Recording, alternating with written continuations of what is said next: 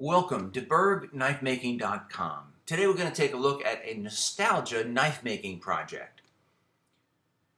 Now, fellow diver Chris Friel and I used to mate aboard a charter dive boat called the Wahoo in our younger days. We had a lot of great times. Chris recently contacted me and commissioned a build, a nostalgia build, to look back on his younger days crewing aboard not only the Wahoo, but also the Garloo, both local New York, New Jersey area charter dive boats. This particular project is a little bit of a stretch for me as far as the etching goes. So the first step in the build was to kind of finalize what kind of design I was going to use. So let's take a look. The Wahoo was originally a 55-foot custom charter boat that ran out of Fire Island, New York. It was owned and operated by Captain Steve Belinda. Steve Belinda, legendary in the local shipwreck diving community for his early exploration of the Andrea Doria in San Diego, Oregon. This is Chris Friel to the left and Captain Steve Belinda to the right. Aboard his boat, divers recovered a huge variety of artifacts from the different shipwrecks.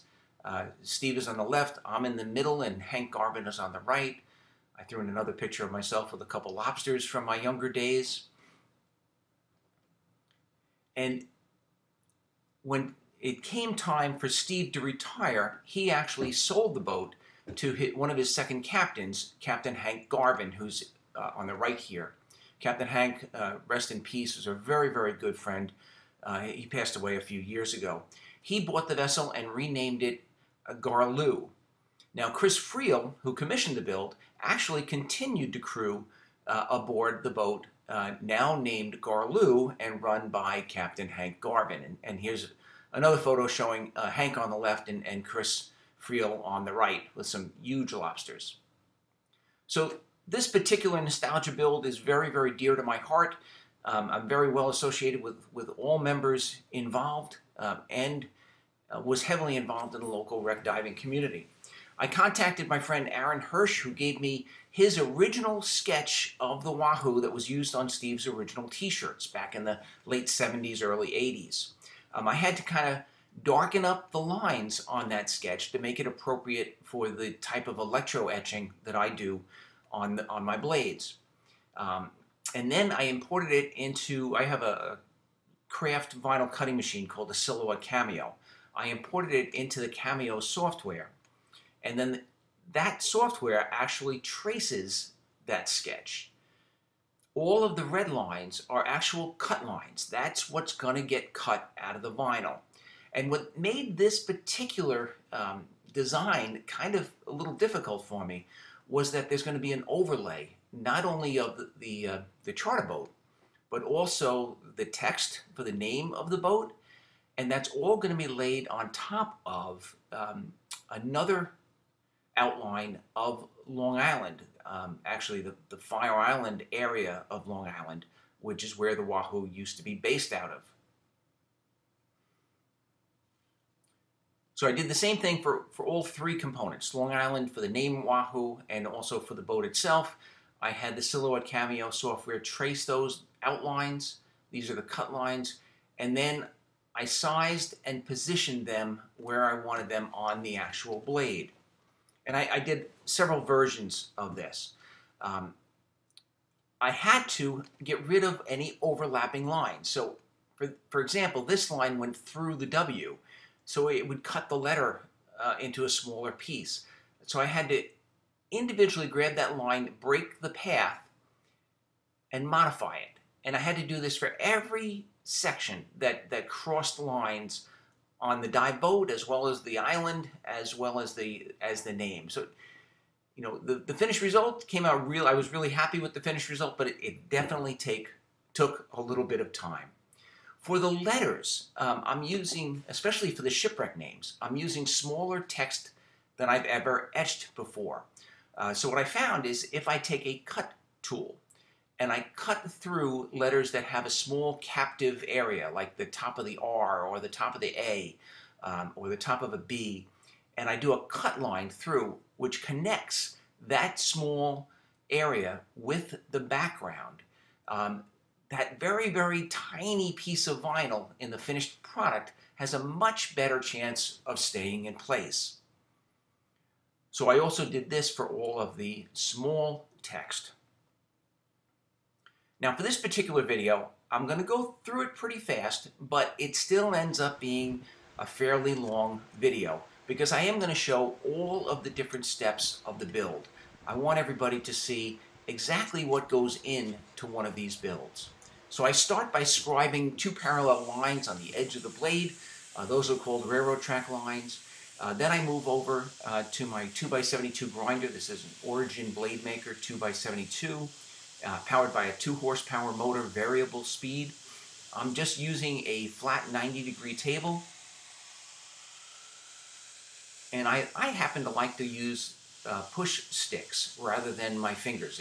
These blades really heat up very quickly, and you can do quite a bit more grinding using a stick than you can your fingers before they start to get smoking hot.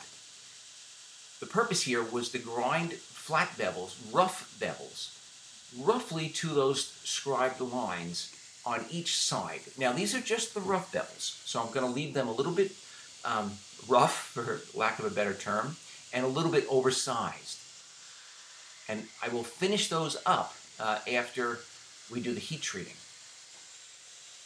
Now these grind lines are all horizontal.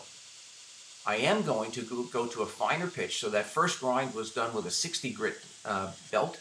Now I'm going to move to an 80 grit belt, and I'm going to change the position of that blank to vertical, and I'm just going to hold it with a handled shop magnet, and I'm going to try to grind away all of those horizontal lines. The whole time I'm also keeping an eye on the scribed railroad track lines on the edge of the blade.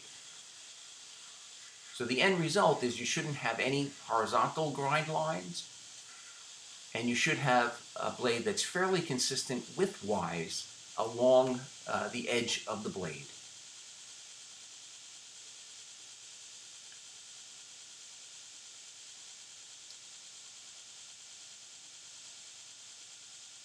Now before we go to heat treating, there's a couple other steps that have to take place. My blanks I have cut out on by a water jet company, Long Island Water Jet, but I do like to ream the pinholes, and in that case they're 1/4 inch. And I'm going to drill holes for the bolsters, and those I drill 1/8. And I also use a chamfering tool just to chamfer all of those holes. It just makes life easier later on when you can add the handles. You won't have a little burr sticking up. These are stainless steel blanks. They're AEBL, which is one of the super stainless steels. You know, they really hold a great edge. They're very rust resistant or corrosion resistant. They're going to get heat treated in a heat treating oven, and I'm going to wrap them first in stainless steel tool wrap. I'm trying to create as airtight an envelope as possible. So I'll crease the seams and I'll double fold each seam, you know, top, side, and side, before I place those in the heat treating oven. Any oxygen or air that gets at the blade will cause a little bit of slag or carbonization. If you can reduce that, you just end up with a cleaner knife and less cleanup to do after the heat treating process. So this is the heat treating oven. AEBL I bring up to 1950 or 1960 degrees with a hold time of 15 to 20 minutes. I like to do batches, so I'll make a few knives, you know, somewhere in the 4 to 6 range, and then I'll heat treat them all at the same time. After they're done, after the whole time is finished, I move them over, and these get plate cooled. So I sandwich them between 2 aluminum plates. I actually have those plates mounted in a vise, a carpenter's vise. So I clamp those down, and then I blow compressed air through the gap to cool them down as quickly as possible. The plates are really important, and as is the vise, because it holds those blanks flat, so that the blanks have much less tendency to warp during the heat treating and cooling process. It only takes a few minutes to cool them off. You do have to be careful. Sometimes they are still hot enough to burn you. So I can cut these out of the stainless tool wrap now.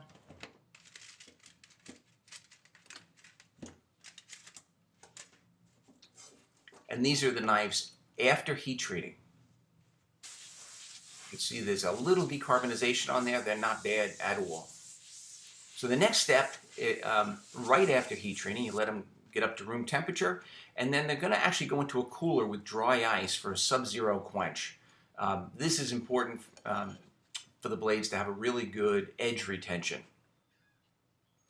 After a soak in the sub-zero quench, they will also go into a regular kitchen oven for 395 for 2 hours, 2 cycles for a tempering cycle. Because the knives are hard after heat treating, but they're also brittle. So the tempering cycle gets rid of some of that brittleness. Then I go back to the 2x72 grinder. I'll start with an 80 grit, and I'm going to clean up all of that, that slag or that carbonization on the blades. After the 80 grit, I will go to 120 grit.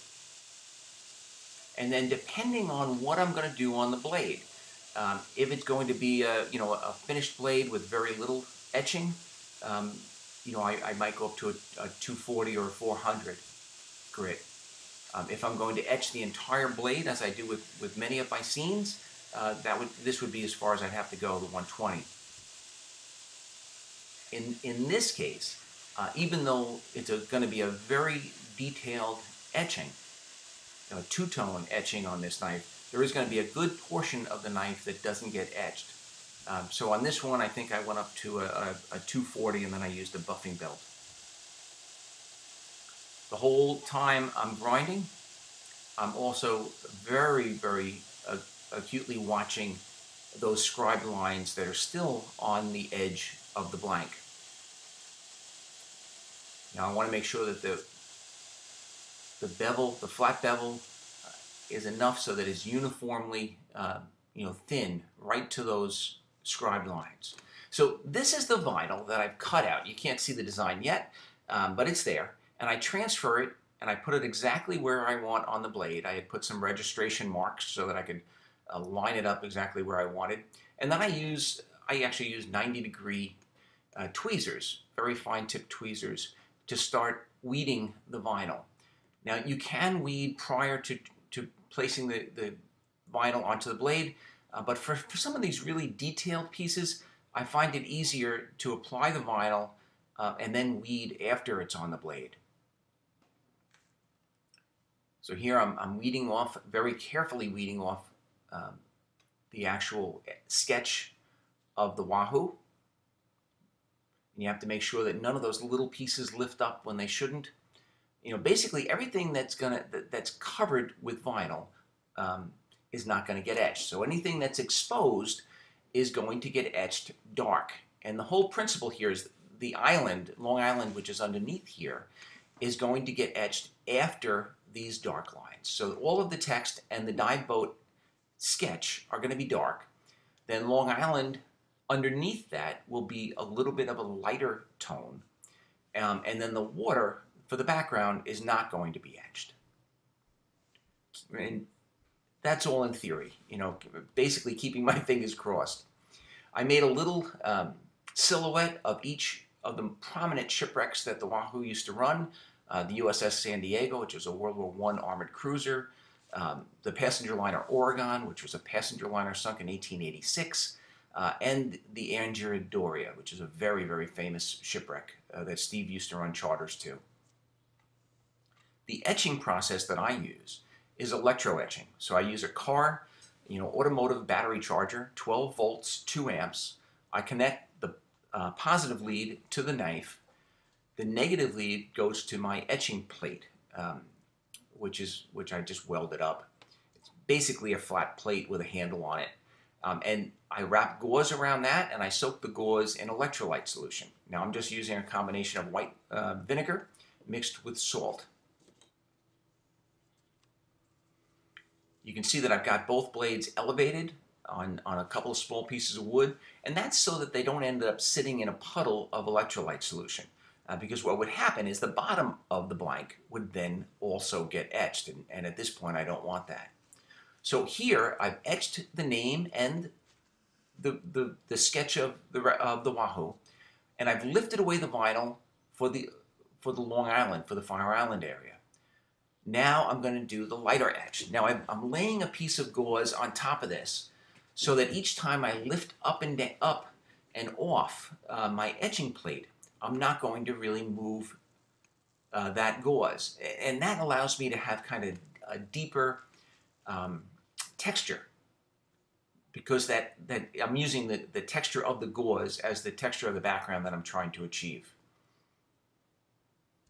And if you ever experiment with this, you could try to etch with a piece of cloth, a piece of paper towel, a piece of gauze. They'll all give you a slightly different texture. So the main etching, the dark name and sketch, I did for a total of 4 minutes in increments of about 20 or 30 seconds, allowing cooling time in between. You never really want the vinyl to get so hot that it would lose its adhesion. The lighter etching, which is for the land mass, was done for maybe a minute. And when that's all done, you really keep your fingers crossed and you pull off or scrape off all of the vinyl resist that's on the blade. Once all of that vinyl's off, then you can give it a quick cleanup. I usually use a 600 grit paper. Give it a quick polishing. You're going to polish basically everything that's high, which is the shiny areas. And for the first time, you get an idea as to what the finished product is going to look like. So for this knife, it has the Wahoo on one side, and on the other side, it has the same boat after it was renamed Garloo.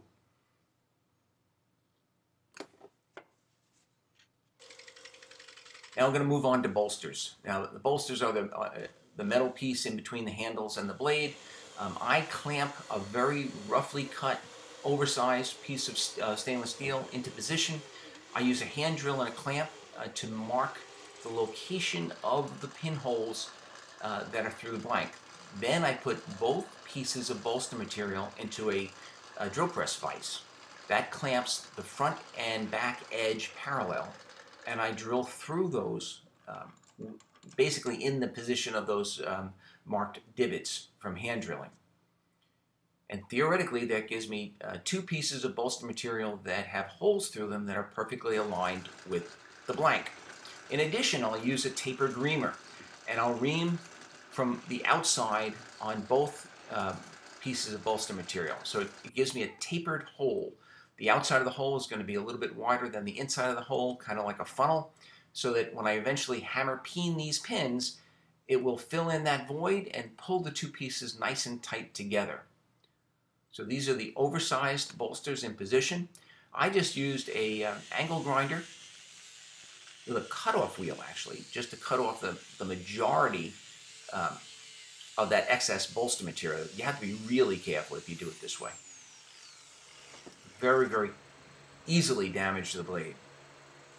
And then I'll use a flap sanding wheel to kind of bring those into size. Now at this point, I don't want to bring them actually to the profile of the blank. I want to leave them slightly oversized.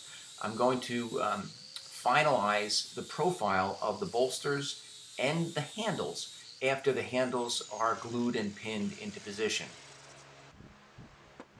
So these bolsters are not yet pinned in place, or permanently pinned in place. I'm just going to mark what shape I want to the front of the bolster.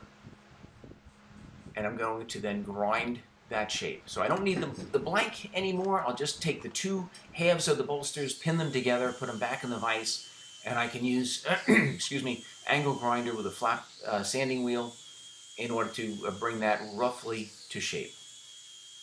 Now because the front of the bolsters are not really going to be accessible once they are pinned in position onto the knife, you really want to finish those at this time. So I'll go through a variety of different belts, different grits. I usually polish these right down to 2000 grit. Get them to a nice mirror finish.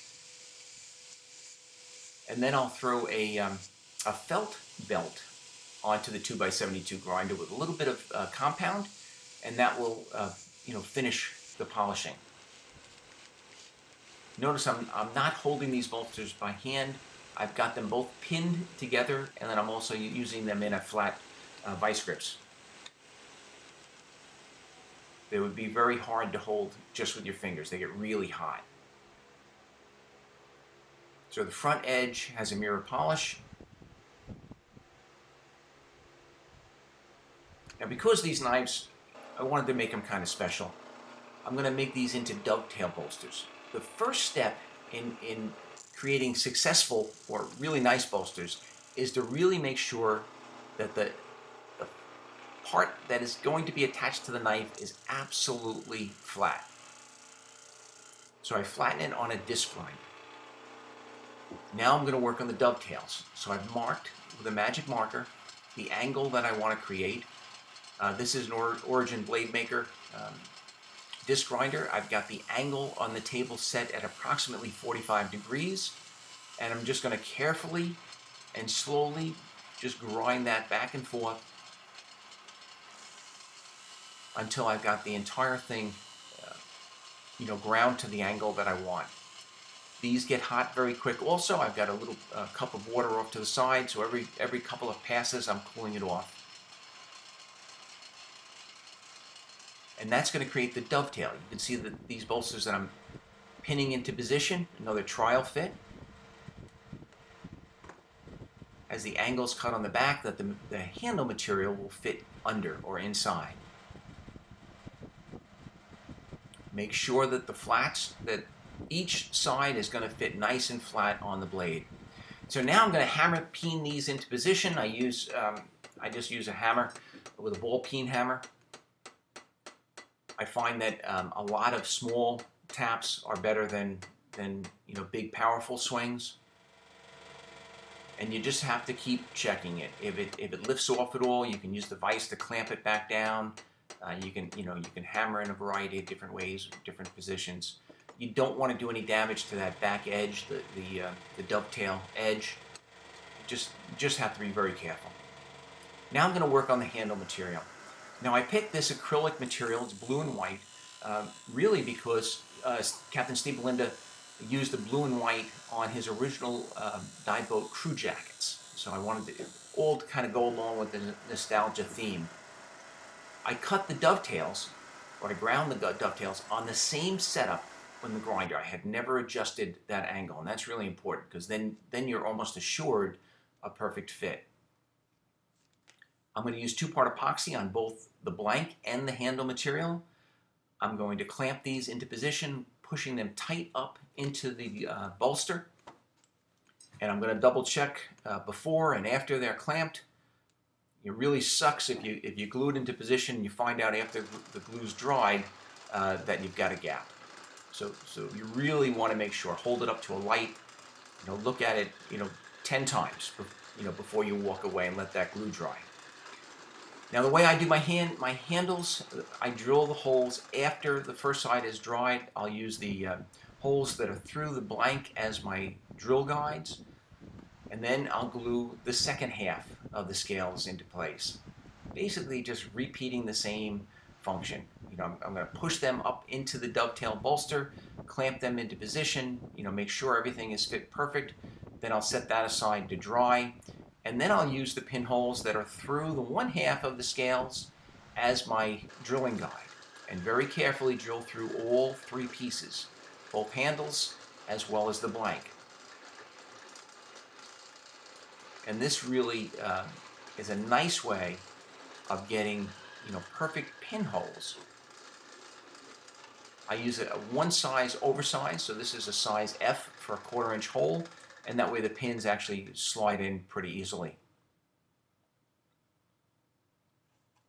I'll go back to the 2x72 grinder with a coarse grit belt. I think that this was a 60. At times I'll use a 36, but you don't really want to go to a 36 too much into the steel, just because it takes so much to get rid of those grind lines.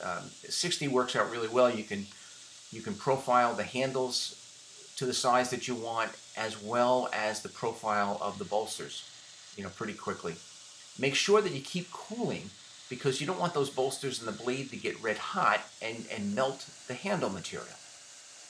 I'm then going to also use a coarse grit belt, no more than a 60, to flatten out the handles, and also flatten out the bolster pins, which were protruding from each side of the bolster, and end up with a bolster that is completely flat to the handle material.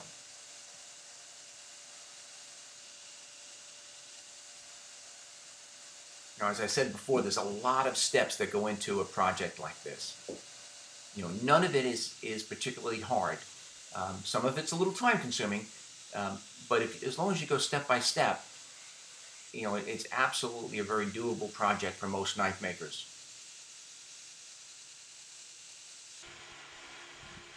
Now, to grind the inside curve of the handle, I used to do this with a Dremel grinder and a drum wheel. It's so much easier with a small wheel attachment. This is a small wheel attachment for my OVM grinder. You can just slow down the RPMs on the grinder, and you can go through a couple of grit belts and end up with a really nice finish very quickly. I actually use the flat platen of the 2x72 in order to start rounding over the top edge of the bolster and the handle material. You have to be very, very careful here. You don't want to touch the blade to that grinder, especially that top 2-inch wheel, at all. You very, very quickly could ruin a blade. But if you're careful and you just keep an eye on that spacing, it's a very quick and very easy way of rounding over that top edge.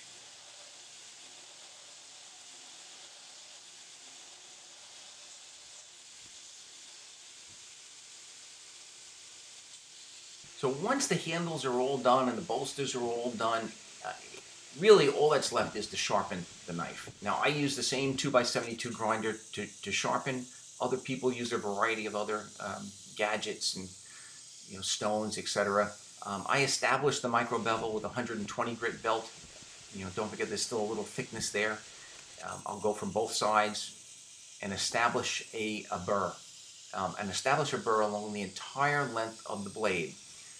If there's one little spot that's missing, I'll just keep grinding from the other side, flipping back and forth until I have it. Once I have a burr established, then I will go through a variety of different belts. So I'll start at 120, I'll go 240, 400, 800, 1200, and 2000.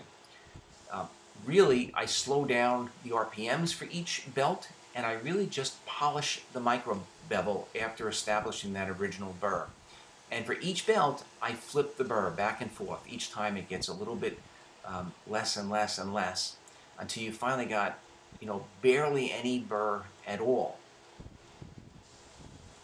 And it's definitely, just a learned skill, but it's not difficult. And other than changing the belts, that's probably the most time-consuming part of the whole process. The final step is to throw a leather stroking belt on. In this case, I do not have the grinder on. I'm just using it to hold the belt against the flat platen, and a couple of upward strokes, and I'm basically done. Sharpening a knife in this manner, I can get the knife razor sharp in 5 minutes.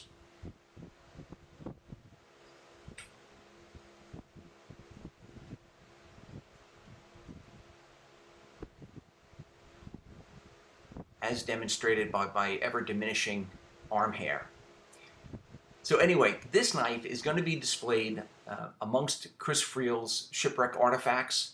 I'm sure he'll take it out on special occasions like Thanksgiving, etc., to carve, to carve his meal up.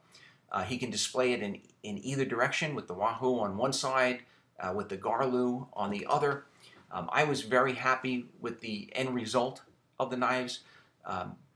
Chris actually had me make 2 knives. The second knife has the Wahoo on both sides, and he's going to present that to Captain Steve Belinda as a present, which I just thought was absolutely fantastic.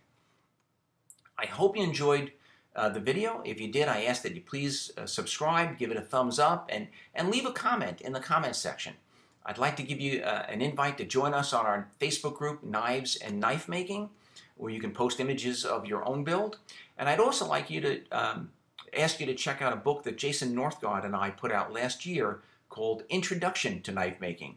And that can be found on Amazon.com or on my website, bergknifemaking.com. Thank you very much.